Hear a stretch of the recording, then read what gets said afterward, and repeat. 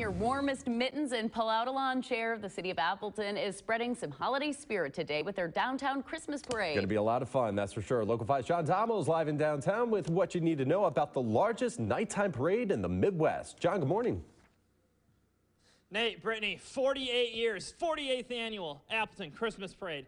I'm standing over by the presents on Santa's float and someone who is always something of a present. We've got Harvey Sampson on the show. How's it going, Harvey? Good morning. Good morning. All right, so where are we right now? What is this float? This is the city float. Santa will be sitting where we're standing right now tonight, kicking off at 6:55, but you got to wait until the end of the parade to see Santa. He's always the end of the whole thing, the Correct. Buzzer beater. He always shows up right at the end there. And you're going to be Rudolph. No, I'm not.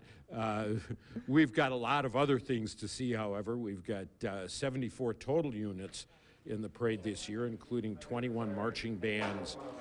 We've got animals. We've got some old favorites. People always want to see the Appleton Blooners, which will be here lighting up the night sky.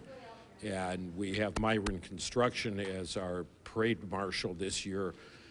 We always try and pick someone or some organization that's had a major impact in downtown, and as we know, Myron has had a major impact recently in downtown. How many floats can people expect to see on the route? The actual number of floats, I don't remember. The total number of units, including all the bands, is 74.